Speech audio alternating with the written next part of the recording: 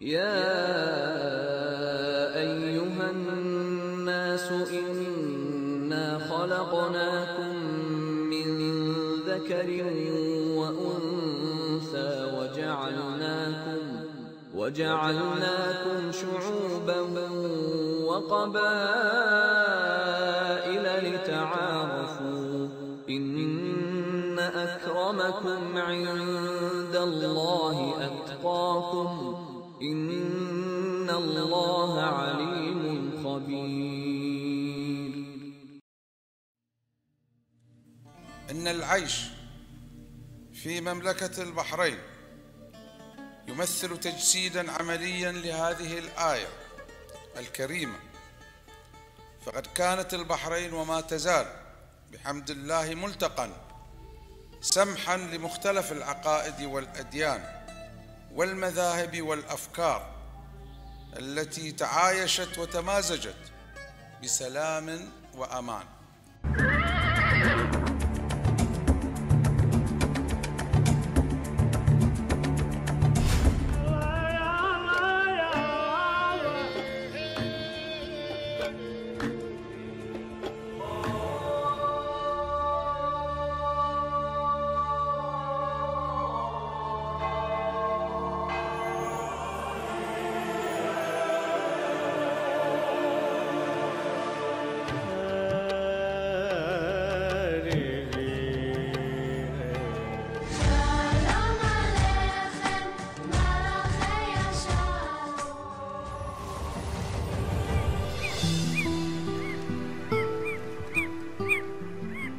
أرض الخلود لقبها من زمن الحضارة الأولى، هي أرض السحر والغموض والدهشة، نادرة ندرة لآلئها الثمينة.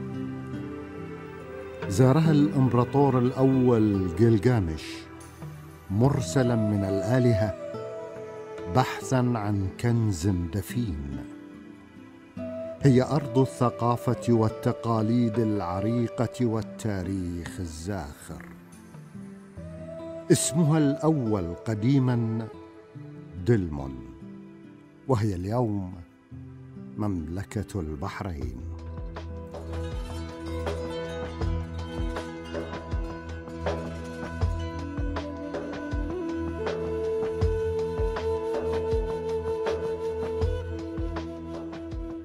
من هو الآخر؟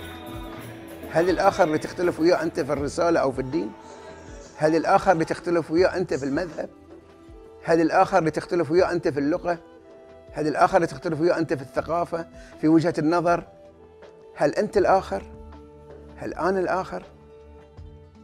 فهناك اختلافات يجب أن نتقبلها، يجب أن نحترمها، يجب أن نتعايشها، وهذا ما يجسده فكر سيدي حضرة صاحب الجلالة اللي انطلق بنا إلى الفضاء الأرحم.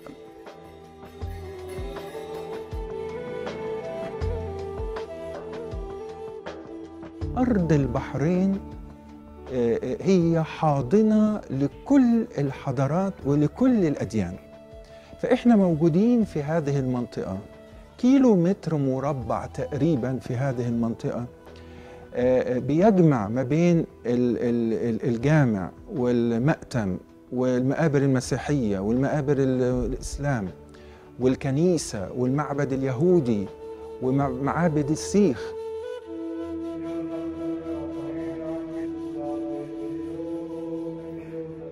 And we have grown here.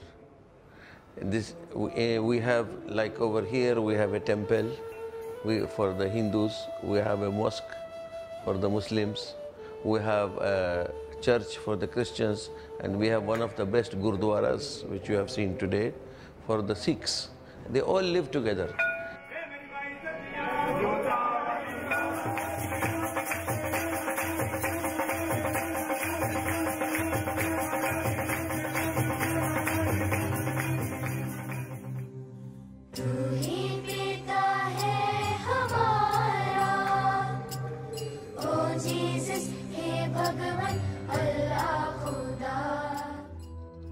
सर्वे भवन्तु सुखिनः सर्वे सन्तु निरामयाः सर्वे भद्राणि पश्यन्तु मा कश्चित् दुःखभाग् भवेत्. It means peace be on each and every mankind or the living being of this world. All be happy, all succeed in their life, and grace of Lord always be upon each and everybody.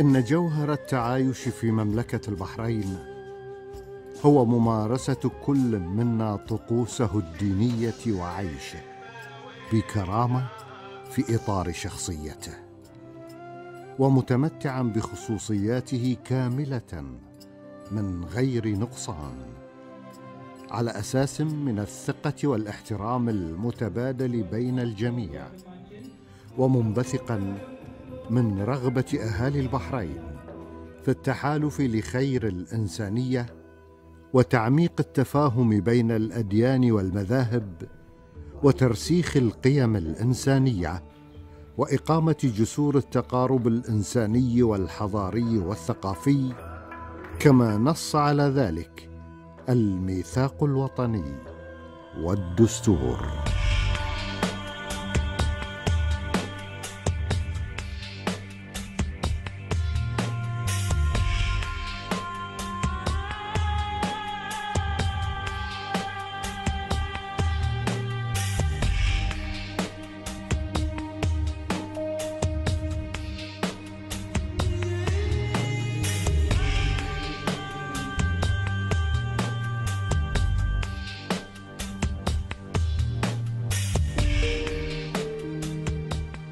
In Bahrain, we have the complete freedom, free worship in this Sacred Heart Church.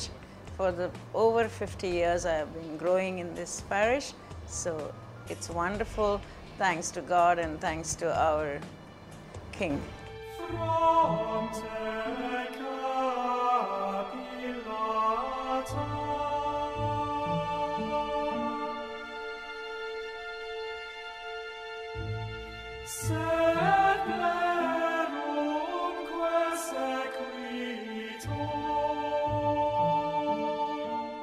التنوع اللي تشهده مملكة البحرين مثل الأزهار في الحديقة الواحدة. يعني الأزهار هذه تكون متنوعة في أشكالها، في أنواعها، في ألوانها، لكنها في النهاية تروى من ماء واحد، تتنفس من هواء واحد، تتعرض لنفس الحرارة والضوء اللي هو من مصدر واحد وهو الشمس. يعني كل ما زاد هذه التنوع في الحديقة زادها جمالاً.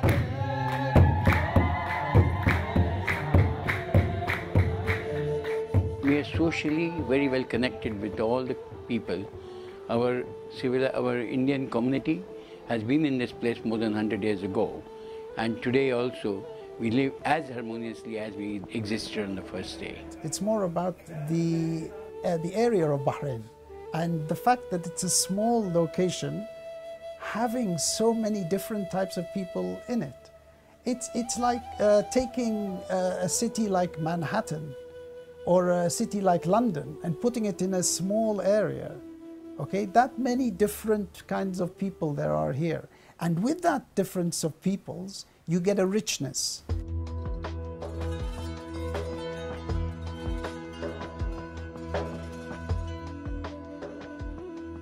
ستبقى البحرين أرضاً للحوار، وستبقى مبادراتها إسهاماً جاداً في مسيرة خدمة الحضارة في العالم.